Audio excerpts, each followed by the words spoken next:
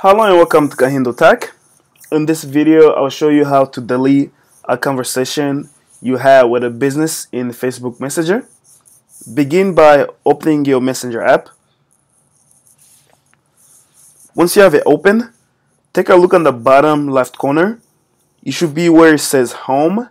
Make sure the Home is highlighted in blue. As you can see, if I go to People will turn blue, but make sure you're where it says Home. Alright? Once you're here, you can scroll up and down and find the business whose conversation you would like to delete.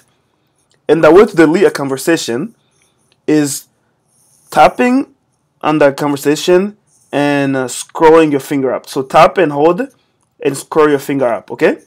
Tap, hold, scroll your finger up. Now let me remove this Snapchat notification. Move up, like that. And tap on where it says delete conversation.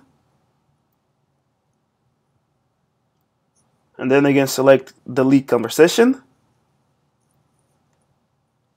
And there you go. That's how you delete a conversation you had with a business. It's simple, but if you have any other questions or comments, please leave them in the comment section below. If you like the video, give it a thumbs up. Otherwise, definitely subscribe to my channel. Thank you for watching.